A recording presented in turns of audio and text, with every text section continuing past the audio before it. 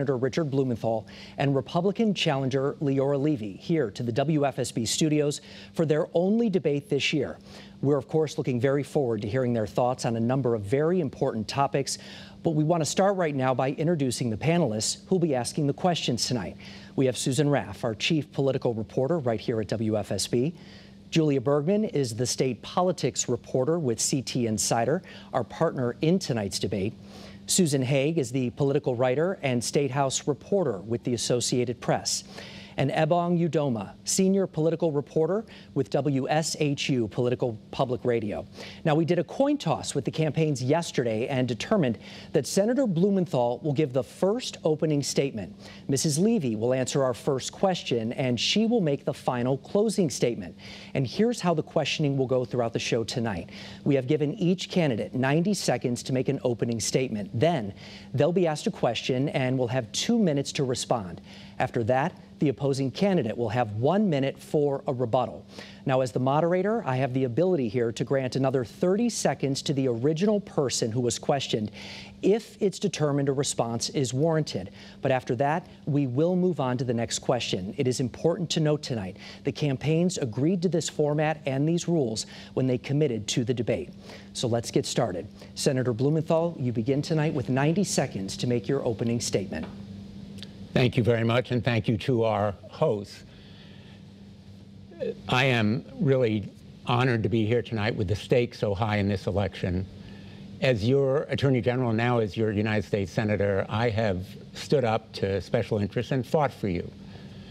Now, as the stakes are higher and families confront higher costs and price gouging, reproductive rights, and even our democracy are on the line, I want to continue working for you, lowering costs, cutting taxes, protecting Social Security, and restoring reproductive freedoms. My opponent sees things very differently. She supports Donald Trump. She celebrated the overturning of Roe v. Wade. She wants more tax breaks for the wealthy, not the middle class, as I have advocated. And she has pledged to be a reliable 51st Republican vote to put Mitch McConnell in charge of the United States Senate. She told Donald Trump that she would always have his back. I'll always have yours. I'd be honored to have your vote. Senator Blumenthal, thank you very much. Mrs. Levy, you also have 90 seconds now as well. Well, I would also like to thank you for hosting this debate tonight. I'd like to thank the viewers for taking their time to watch this very important discussion. You know, you will hear two very different views of America and of Connecticut tonight. My opponent is a 37-year career politician. He is out of touch with what real life is like here in Connecticut. I've never been so worried about our country. That's why I'm running to be your U.S. Senator. We have inflation causing high prices for everything. Food prices are up 18%. Gas prices are much higher than they were on the day that President Biden took office. We have an invasion at our border. It is not immigration. It is an invasion. Our children are not receiving the first-rate education they deserve. They've had learning loss. They've had developmental slowdowns because of the lockdowns of the Democrats in control of Connecticut. Parents' rights are being infringed. We can change everything. But in order to change, we must change the leadership, and I ask for your vote on November 8th. Mrs. Levy, thank you very much. We appreciate that. Our first question tonight, and again, you get 2 minutes to answer, is from Susan Raff, and it's on inflation. Susan? Good evening. When you talk to most people today, they will tell you that the economy and inflation are very troubling, and that's their #1 issue.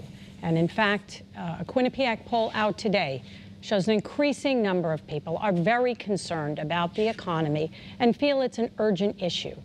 If you are elected, what would be the 3 specific things that you would do to make things better and ease the pain for people here in Connecticut? Well, you know, as I've traveled the state, I have heard so many stories of the problems caused by inflation.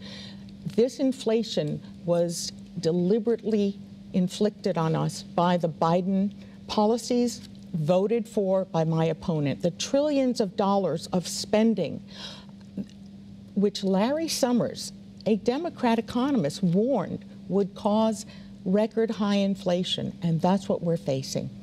First thing I would do is to stop the spending. A Republican majority will not fund the 87,000 IRS agents that my opponent voted for in the Biden-Blumenthal Build Inflation Back Better Act. By the way, it will not reduce inflation and it will not affect climate change. We will not fund the slush fund for the Energy Department nor the bank in the EPA. We also must reignite American energy production. This is an intentional energy shortage which has contributed to the inflation all of us are feeling. We have to make choices. Do we fill our gas tank? Do we feed our children? How are we going to pay for home heating oil if we can get it? There's a shortage of that too. This is an intentional attack on American energy production, which is at the core of the inflation we are experiencing. And America has the largest production reserves of energy in the world, and we produce it more cleanly than anyone else. So by killing our production on day one in office, canceling Keystone Pipeline, canceling leases, ending exploration on U.S. lands and public waters, we have really crushed our energy industry. We have created this shortage, and everybody is paying the price. Mrs. Levy, thank you very much. Thank you. Senator, you have 1 minute to respond. Thank you. Thank you, Susan, for that really critical question.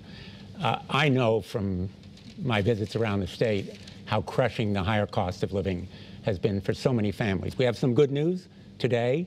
The federal government, as a result of our urging, is providing $86.4 million in LIHEAP funding to get more families through the winter. But we need to do much more to lower gasoline prices as well as provide more home heating oil.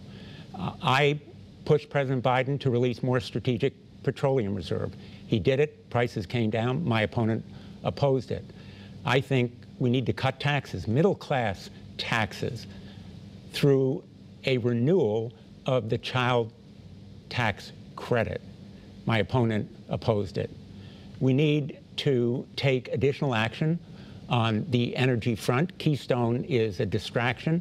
It never would have delivered any product. It was simply to export it abroad. Thank you very much, Senator. We appreciate that. Your 1 minute is up right there. People on my position. All right, we'll give you 30 more seconds. I have never addressed the child tax credit, and I've never opposed it, and I wouldn't oppose it. But I find it odd that my opponent in this Biden-Blumenthal Build Inflation Back Better bill actually raised taxes on middle-class Americans, on small businesses and job creators, on seniors on a fixed income, on their 401ks. You know, he talks about this, but these things that he's talking about are all election year gimmicks. I do have to wrap you right there. And especially this releasing the oil from the Strategic Petroleum Reserve, which is reckless and foolish. Thank you very much, Mrs. Levy. We appreciate it. We do want to move on to our second question right now for Senator Blumenthal from Julia Bergman. It is on the U.S. economy. Julia. Senator Blumenthal, given the Federal Reserve's decision today to once again hike interest rates to combat inflation, and that Democrats have controlled both the White House and both chambers of Congress for 2 years now, what grade would you give the U.S. economy today, and how would you get it to an A? I'm really interested, Julia, in what action we should take. And let me give you a few to stop inflation, which is, in fact, a major issue today. In addition to bringing down energy prices, I think these crushing costs on families need to be reduced by a windfall profits penalty on oil and gas companies. They are making record profits, 2 to 4 times what they did last year. They're set to make $4 trillion this year. if we put some of that money back in consumer pockets, it will help address inflation. Cut the federal gas tax on energy products, on gasoline. And in addition, provide more of the kind of strategic petroleum reserve that is necessary. Those tax cuts, the child tax credit, would be in effect today if Republicans had agreed to renew them.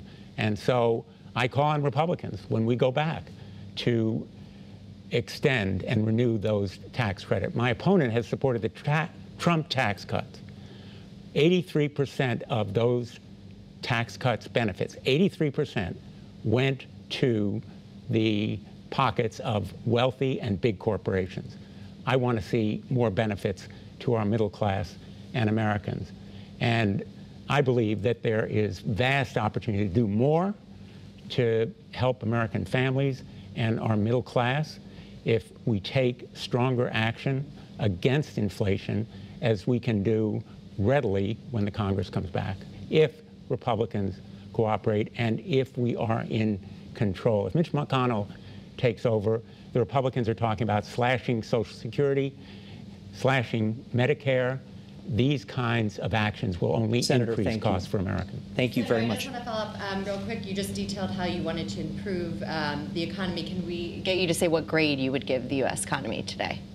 I think the grade is literally ongoing. I don't think that we can give it a grade midstream, but I do think measures like the CHIPS and Science Act, which brings back the supply chain, lowers cost, I would give the economy a chance to achieve an A, which I think it can do. Mrs. Levy, you have 1 minute to respond. Yes, well, this is really interesting. More election year gimmicks. And when it comes to Social Security and Medicare, I don't know any Republican who wants to cut those programs. Again, just as my opponent misled the American people on whether or not he served in Vietnam. He said he did, and he didn't. Whether he attends the Communist Party, he said he didn't, and he did. Once again, I'm not sure how we can believe much of what he said, because frankly, he raised taxes on the middle class with the Biden-Blumenthal Build Inflation Back Better Act, with the American Relief Plan. That was another one. That was a $1.9 million spending that started this inflation, and you were warned by Larry Summers and other Democrat economists that this would be the result. You did it anyway. I would grade the economy an F. Okay, Mrs. Levy, thank you very much. The next question is actually for you as well. Can I respond? Would you like 30 additional seconds? Sure. Thank you. Let's be very clear. Pandemic relief kept alive many of our businesses. The Paycheck Protection Program, the Restaurant Revitalization Program, the Shuttered Venues Operator Grant Program, many of them bipartisan.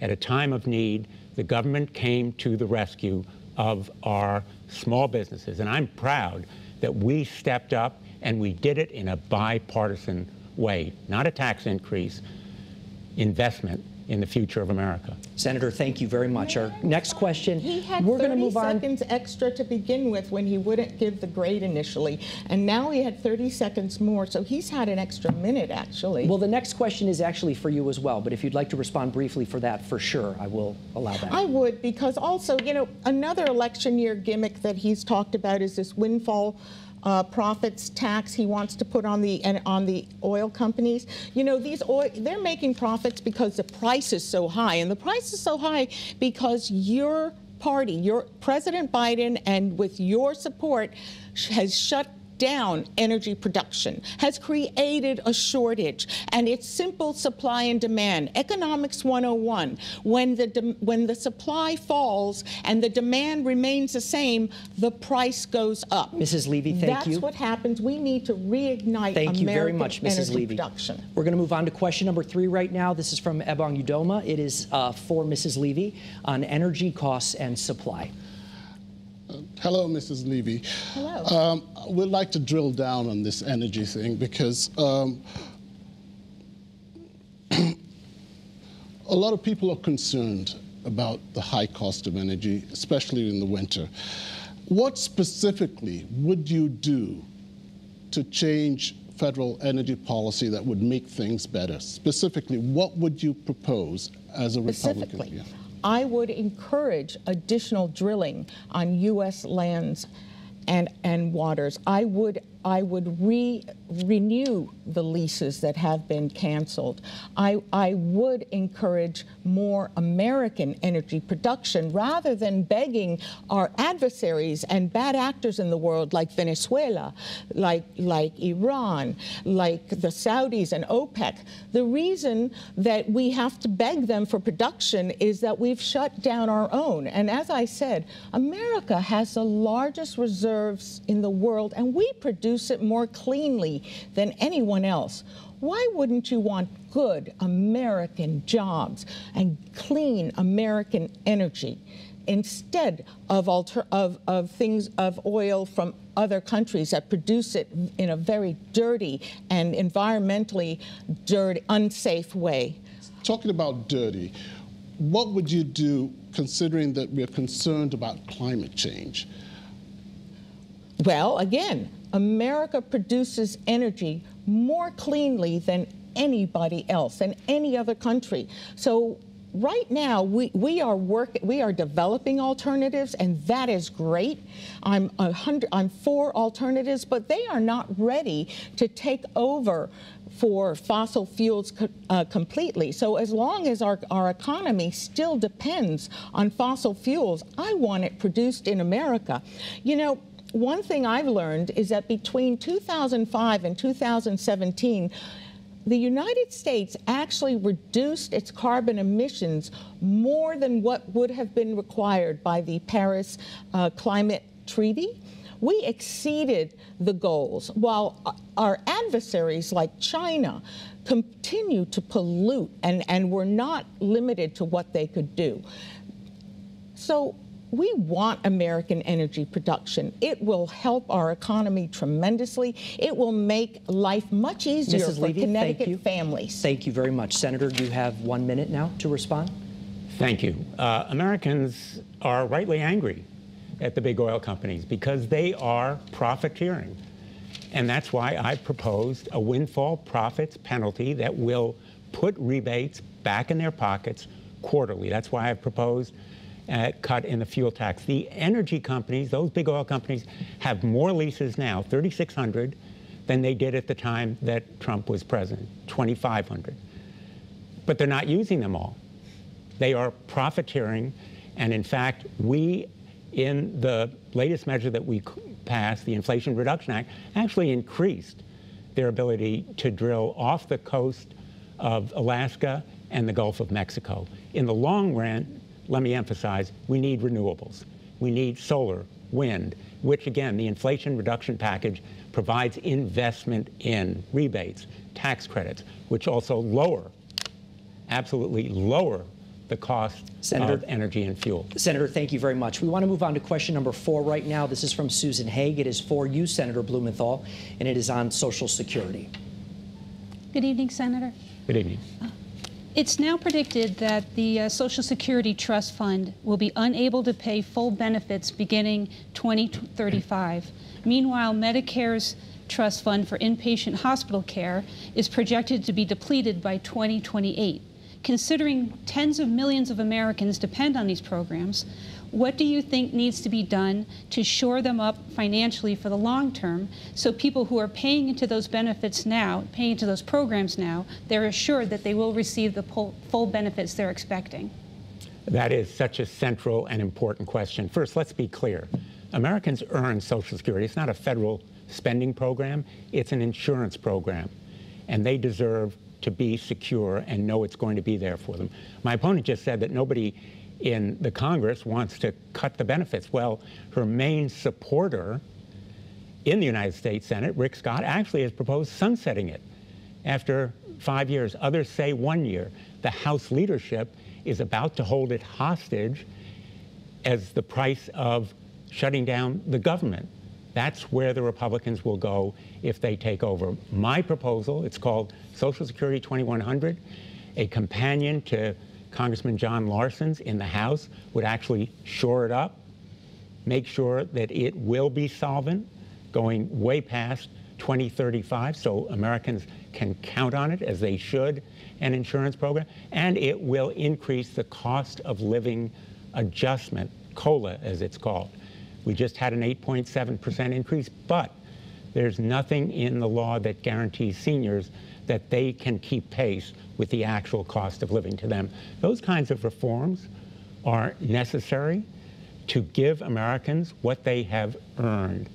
And my opponents, main supporters, are ready to adopt all kinds of proposals. My opponent has said all options should be considered. Well, I'll tell you one option I won't consider: cutting benefits for Social Security. That is off the table. It should be for every candidate and every member of the United States Congress. We need to stand up and speak out and fight, as I will do, for a Social Security that is secure for all Americans now going into the future. Senator, thank you very much. Mrs. Levy, you have 1 minute. Yes, well, you know, my parents are 90 and 91, and they depend on Social Security. We wouldn't be in this problem if my opponent and his colleagues in the Democrat Party hadn't raided Social Security and Medicare for their other socialist big government programs. We wouldn't even be here. And yes, it is our money because we worked for it, and it is taken from our paychecks without our ability to say yes or no. So regarding the COLA of 8.7%, the reason it was so high is because inflation is 8.2%. It's the highest COLA, cost of living adjustment, that we have seen because of this terrible economy. It would be better if seniors on fixed income could afford to live, if the economy was in better condition, if their 401ks weren't so depleted after what has happened in the last 2 years. Thank you very much. We appreciate it. If I can respond. Certainly, 30 seconds, Senator. I note, unfortunately, that my opponent now has not, in fact, taken off the table cuts or benefits. All options. Not so for me. Cutting benefits is not an option. And her supporters in the Republican Party, in the United States Senate, have said sunset it after a year or 5 years. That is unacceptable to me. And she will be, as she has said herself, a reliable 51st vote in the United States Senate. Well, we want to mischaracterize my position. You actually have the next question coming up, and I want to get right to that. There's a lot to talk about tonight. Mrs. Levy, this is for you from Julia Bergman, and it involves the recent ruling from the Supreme Court regarding Roe v. Wade. Mrs. Levy, the overturning of Roe v. Wade by the U.S. Supreme Court has spurred concern that other landmark rulings could be next, including those guaranteeing the right to same-sex marriage and access to birth control. Do you think Congress should pass legislation ensuring federal protections for same-sex marriage and access to contraception? Why or why not? So, first of all, I don't see that one necessarily follows the other. I know that Justice Thomas referred to it, but that's not where I stand. I don't see that those two issues have anything to do with the Roe v. Wade decision, the Dobbs decision reversing Roe v. Wade. It sent it back to the states where it belongs. And in the state of Connecticut, abortion is legal. It is codified in the Constitution of Connecticut. And so nobody in Connecticut has lost any of their rights. I am personally pro-life, with the exceptions of rape, incest, and life of the mother, but that's my personal view. I agree that it is a states' right issue. You know, I'd like to go back to what my opponent said about my views on Social Security and about Rick Scott. I was with Rick Scott last night, and he also said he does not support cutting Social Security. He said it outright to a room full of people. So, you know, again, he's mischaracterizing our positions, and I think it's important for people to know that. He mischaracterizes a lot, it seems. So, you know, again, the problems that people are talking to me about as I travel the state or the fact they can't afford their lives. They can't afford to feed their children. I met a welder at the Durham Fair. He said to me, I have a good job. I've always provided for my family, but I don't know how I'm going to pay my mortgage.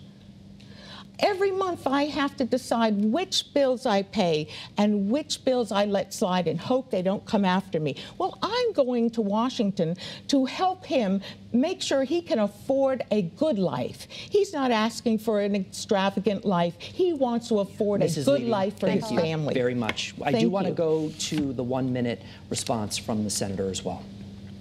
On this really important issue, to me, the critical question is, who decides? I trust women to make decisions about their own health care. My opponent wants to give those decisions to government officials or politicians.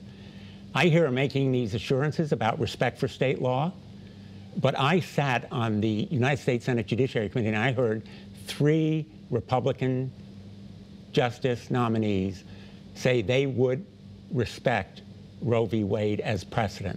And then at the first opportunity, they ripped it apart. So forgive me, but I'm not buying it.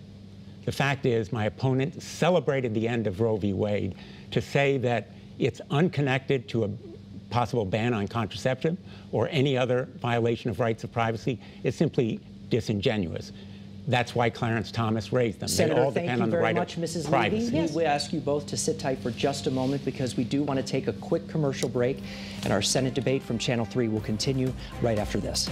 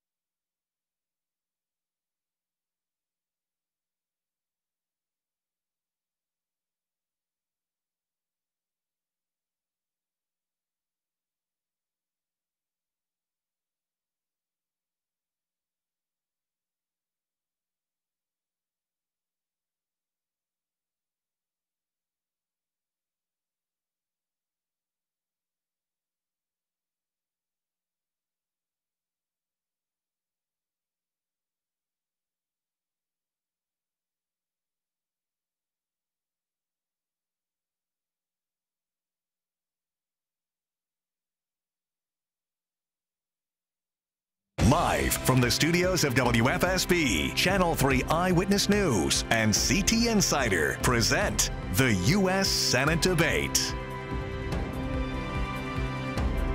Welcome back tonight to our primetime debate between Senator Richard Blumenthal and Leora Levy. Of course, we have several more issues to talk about tonight, and we do want to get right to our next question, which is for you, Senator Blumenthal, from Susan Raff, and it is about the war in Ukraine. I'm sorry. It is for the senator, and the issue is on the war in Ukraine. You're welcome. Senator Blumenthal, I'd like to focus on the war in Ukraine, which is about freedom and is having a huge impact all over the world. And as a member of the Armed Services Committee and someone who went to Ukraine, how far should the United States go to offer its support? I believe some of the numbers I was able to pull up, we've already given about $188 million, $40 billion has been authorized. Should Ukraine have a blank check? We have a national security stake in the freedom-fighting Ukrainian warriors who are so stalwartly and impressively defending their country against a brutal, genocidal war criminal, Vladimir Putin. In my trip to Ukraine, I visited the mass graves surrounding Kyiv at Bucha and heard stories about women and children dying with their hands tied behind their backs. If we don't stop Putin in Ukraine, he will continue against other NATO countries. So apart from the moral obligation, we also have a national security obligation. I will work for another supplemental package along with my colleague, Senator Graham, and other Republicans. It will be bipartisan before the end of the year. I hope it will be in the tens of billions of dollars, because we are at a critical phase in this war. Ukraine needs more of the HIMARS, multiple launch, long-range artillery. It needs more air defense against the rain of terror from the skies that Putin has inflicted on Ukraine, killing innocent civilians. And we should be providing even stronger sanctions. Senator Graham and I have proposed that Russia be designated a state sponsor of terrorism, which would trigger such additional sanctions, and humanitarian assistance should be provided. So I think our military leaders, and I've talked to them about the Ukrainian fight, are very hopeful that the counteroffensive now underway will make progress in the coming months despite the winter, and that we will see Ukraine push back the Russians with our help, because they are a demoralized and debilitated force. Now is the critical time. Senator, thank you very much. Mrs. Levy, you have 1 minute. Well, let's remember how we got here. We have a vacuum, an absence of American leadership. One of the first things President Biden did was to stop the arms shipments committed to Ukraine by the previous administration. Then he oversaw and ordered the disastrous Afghanistan withdrawal, where we evacuated, abandoned our state-of-the-art Air Force Base, Bagram, abandoned American citizens and allies. The world was watching, especially Putin and Xi in China. Then he watched while thousands of Russian troops gathered on the borders of Ukraine and said something off the cuff like a minor incursion would be all right. My opponent didn't say anything about that then. He had no concern. Now, apparently, tactical nuclear weapons are okay, and we're even running public service announcements in New York about what to do. Mrs. Levy, thank you very much. Peace through strength. Building our military we want to move on to our next solution. Question right now, which is actually for you, Mrs. Levy. Okay. It is from Susan Haig, and the topic is on the political divide here in our country. On what? The political divide here in our country. Thank you. Good evening, Mrs. Levy. It's fair to say there is a real political divide that's happening in this country right now.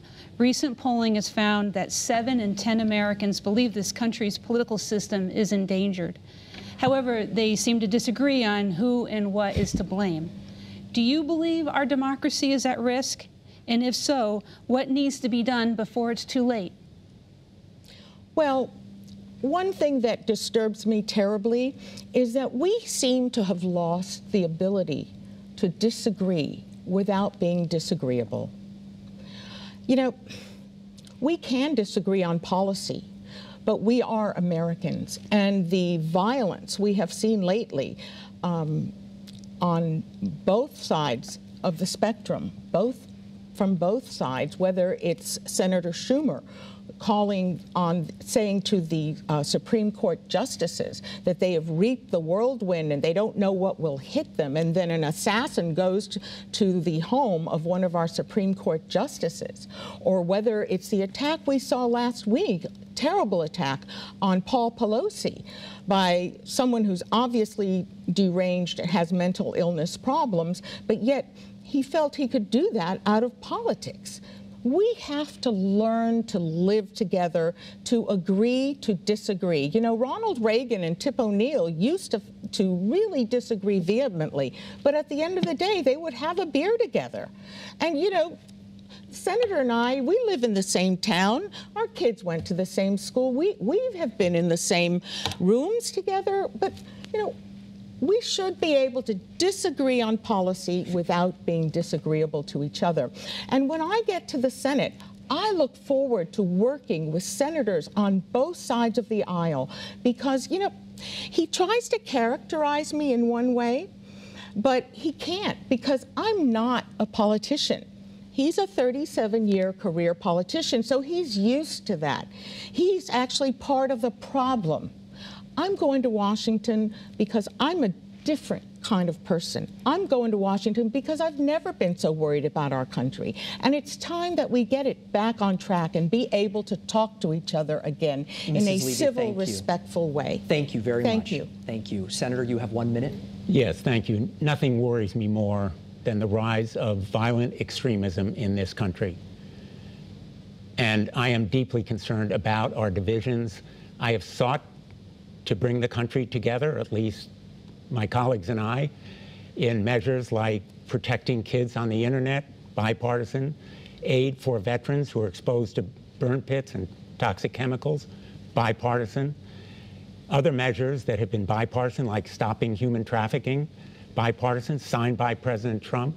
Every day I work on measures that are bipartisan, like the infrastructure program that my opponent says is wasteful spending and launches a partisan attack against. My opponent has called the January 6th attack on the Capitol legitimate political discourse. Legitimate political discourse. She sided with the attackers, not with the police. Senator. And let me tell you, Thank you, that Senator, does very not much. encourage Thank the country you, coming together. I appreciate your time right there. Our next question is for you, Senator Blumenthal. It is from Ebong, and it is on the issue with police officers across the country, as well as here in Connecticut.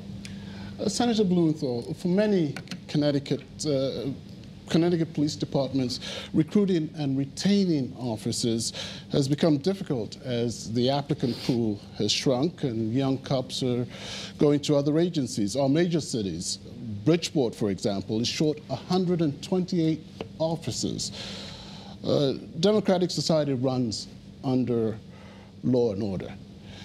Police are concerned about so many weapons and assault weapons, ghost guns out there. What can we do to turn this around? Ebong, I met recently with police chiefs from across the state of Connecticut, and I'm deeply concerned about recruitment. You know, people are rightly concerned about the safety in their communities. I hear it from them, and we should be supporting our police, giving them the kind of respect they deserve. I served as the state's chief federal prosecutor for 4.5 years, and then as Attorney General for 20 years. I work closely with them, and I have brought back to the state of Connecticut $45 million for funding, training, as well as equipment and more police. I supported a bipartisan measure to provide and fund 100,000 police across the country. I supported a bipartisan measure to penalize any city or town that defunded the police. I think we should be providing more funding. We have to hold the police accountable, but we also must give them the support that they need and deserve. And I know from my experience prosecuting, that police want accountability for the small numbers. It's a fraction, a tiny, minuscule number, like the ones in Minnesota who killed George Floyd, to hold them accountable. But we need to support our police, and that is why I have taken action in the Congress as chairman of the Subcommittee on the Constitution to achieve more gun violence prevention, because very often the police themselves are targets of assault weapons.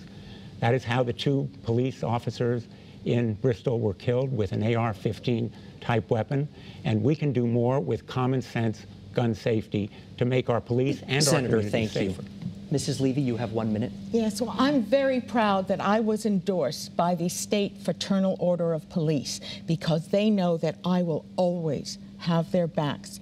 And it's interesting to hear my opponent talk about another election year policy that he suddenly embraced, because actually in 2020 he attended a Defund the Police rally and called for reimagining the police. I'm not sure what that means to him, but that certainly doesn't sound like he supports the police to me. And I was at the funeral for our 2 cops in Bristol. It was gut-wrenching, frankly, to watch their young wives and to listen to the eulogies.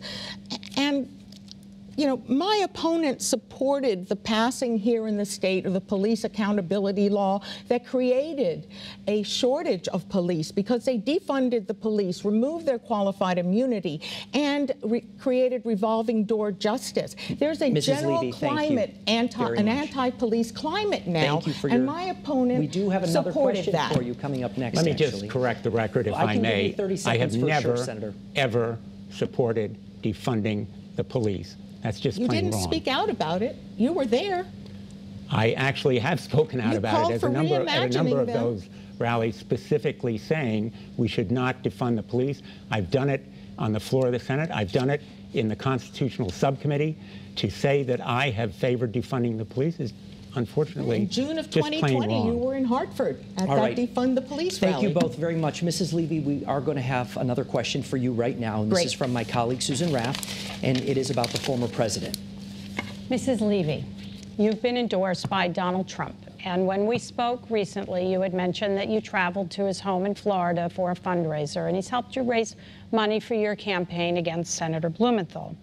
And my question is, why do you align yourself with Donald Trump in a state like Connecticut when most voters don't support the former president? A Quinnipiac poll found about 62% had an unfavorable rating of him.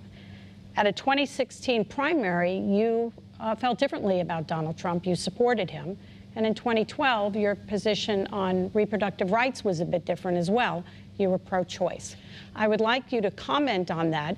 And conversely, I would like to ask Senator Blumenthal if you feel President Biden is the right leader and choice for Democrats, especially when some of those same polls find that people don't have a lot of faith in the president and approve of the job that he's doing. Mrs. Levy, you have 2 minutes. So is the question for me or for my opponent? It's for you, 2 minutes. Okay, I'd like the time back. I had to clarify because it's... Absolutely. We'll Thank take you care of that very right now much. for sure. So, you know, I'm a uniter. I've been endorsed by a lot of people in our party, from the former president to Nikki Haley to Rob Portman to, you know, Rick Grinnell. I have a lot of endorsements, and I'm proud of that because I am a uniter. I'm Leora Levy. I am on the ballot. And I am running against someone who had over $8 million in his campaign funds. I had to raise a lot of money, and it was very helpful to me. I was very happy to take the endorsements from many people in my party. I just wonder if my opponent endorses the only person who has said he will be a candidate, and that is President Biden, because he has said he's running. There's nobody else running right now in either party except President Biden. So it's really his name that's on the ballot this year as well, because he is responsible for every single policy that is making life difficult for Connecticut families. Whether it's the invasion at the border that's bringing fentanyl into our state. You know, 8 babies have died in Connecticut from fentanyl poisoning. Teenagers have died. Young Americans have died. I was with the mother of a 29-year-old who thought he was taking something else and was poisoned by fentanyl. That open border, which my opponent has never condemned, has supported. He knows they've been flying illegals to Westchester County Airport since August of 2021. He has never spoken out against it. And they're bringing human trafficking. What's going on at that border is not compassionate. It is cruel. Children are being kidnapped from their villages. They are indentured for the rest of their lives to pay back the cartels. Thank you very much. This is a terrible situation. That is your 2 minutes right there. Susan actually asked 2 questions in one there. So Senator Blumenthal, we want to give you 2 minutes to respond to her question. Before we move on, can you clarify what made you change your opinion about President Trump and your stance on reproductive rights? So my stance on reproductive rights, I changed my opinion. My heart changed. As science improved and we learned more about the development of the babies in the womb, and then when I considered my personal experience having children, I realized that I could, and the more I learned about the abortion industry. By the way, my opponent has written the most extreme abortion law that there is, allowing abortion up to the moment of birth, and I believe that that's not where the American people are. Most Americans feel that that is infanticide. The only countries that allow that are China and North Korea. I just want to say, for the record, you had exactly 2 minutes and 30 seconds there. So, Senator, we're going to give you 2 minutes and 30 seconds right now. Thank you. I think there are at least 3 questions that have been asked, and let me try to deal with them one by one. First of all, former President Trump isn't on the ballot, but his main supporter in Connecticut is. My opponent has said to President Trump, I will always have your back. If you always have President Trump's back, you can't have Connecticut's back. Wow. If you are 100% for Trump, that's 100% wrong for Connecticut. It's not only that Donald Trump has endorsed her, but she is a supporter of former President Trump. Now, as to Biden, he is not yet running. He's made no decision. If he decides to run, I would probably support him, but we don't know who else is going to run. And let me deal with this issue of abortion. I've heard those reassurances, respect for state law. I heard them from 3 Supreme Court justice nominees who then ripped up Roe v. Wade, enabling a national ban on abortion. If my opponent is elected, she is, by her own statement, a reliable 51st vote for Mitch McConnell, who will lead a national ban on abortion, as he has said he would, who will stack our courts with anti-choice justices. She has said she celebrates the overturning of Roe v. Wade. I am the only person on this platform who will fight to restore a woman's right to make personal health care decisions affecting her body. I trust women to make that decision. I believe it is one of the central issues of our time. And we must enact protections, not only in the states, but at the national level.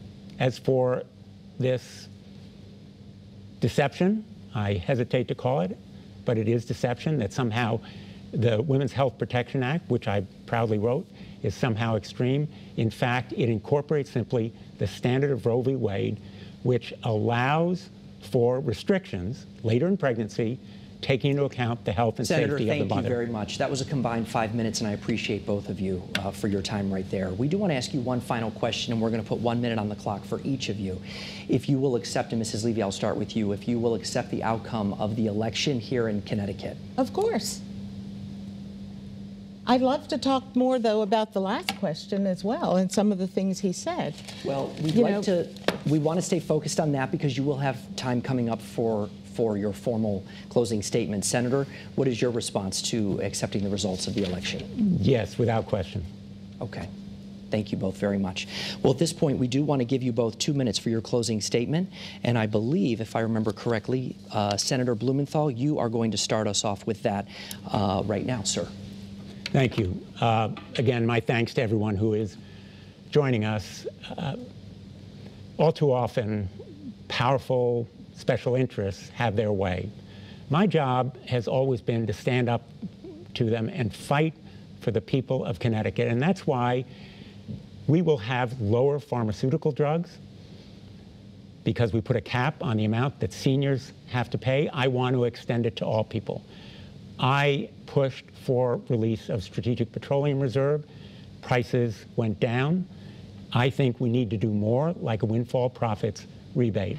We need to encourage more drilling in the short term, but in the long term, rely on renewables. And that's why I've supported those measures that will put pressure on the oil companies to provide more supply. And on Saudi Arabia, cut arms to Saudi Arabia if they continue to cut supplies. We can bring down the cost of gasoline and other essential commodities.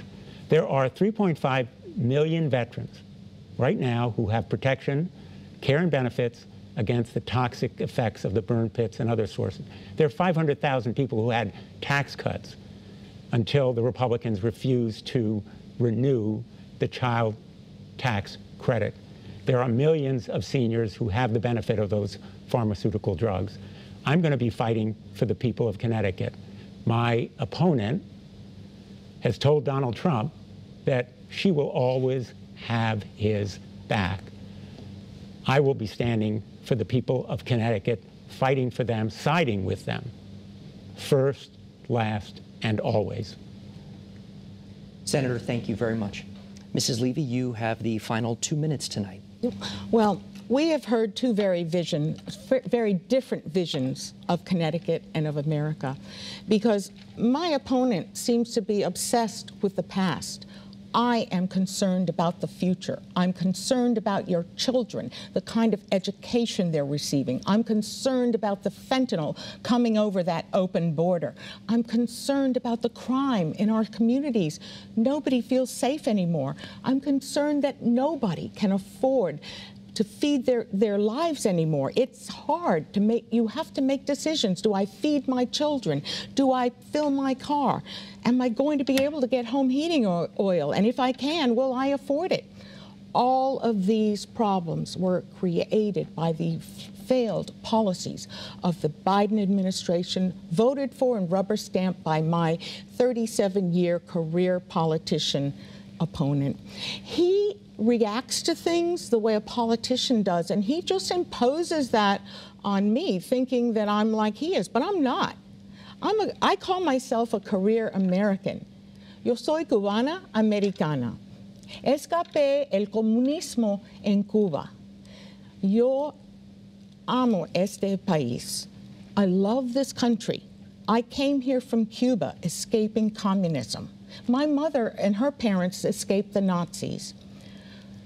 My father says, if this country goes, where do we go next? That is why I'm running for U.S. Senate. I'm going to fight for Connecticut, fight for your children and their future, fight for our country. And my opponent, on the other hand, I escaped communism. He attends the Communist Party and then says he doesn't. He said he fought in Vietnam, but he didn't. He attends meetings with CARE, that is an unindicted co-conspirator in a terrorist trial. Thank you very much. And he says he's fighting for you. We appreciate your time, both of you. We cannot thank you both enough for being here tonight for this one-on-one debate, the only one happening here in the state. It's obviously a very important vote, and we again appreciate you being here. That concludes our debate tonight, and we of course thank the candidates and all of you for joining us here on Eyewitness News. We do want to thank our partners as well at CT Insider and all of our panelists here and their great questions. Election Day is next Tuesday, and that is when it's up to you. Make sure you get out there and vote. We will see you tonight for Eyewitness News at 11. Have a great night, everybody.